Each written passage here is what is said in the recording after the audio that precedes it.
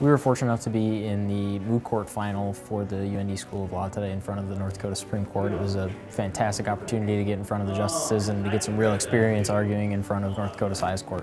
This has been a team effort through and through. It's been from the time we wrote the brief until now. We've been going back and forth, asking each other questions, trying to prepare each other for today, and it worked out very well. Second, the ordinance does not satisfy strict scrutiny. I even noted to Matt that I'd go back and forth between completely calm to just freaking out.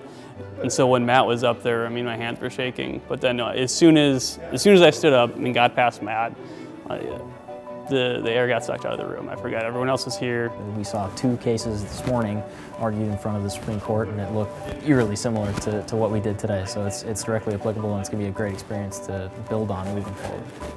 I was just really happy that this law school offers this opportunity to be able to argue in front of the North Dakota Supreme Court.